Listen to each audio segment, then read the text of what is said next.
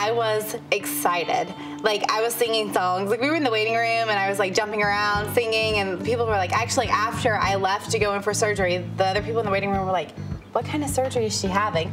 I was in surgery by 7:30. I was out a couple hours later, woke up, comfortable.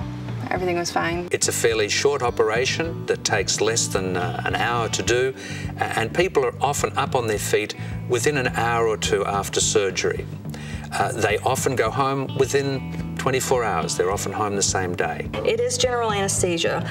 In most cases, the lap band system surgery, it's around 45 minutes to an hour of general anesthesia, depending on the actual length of the procedure.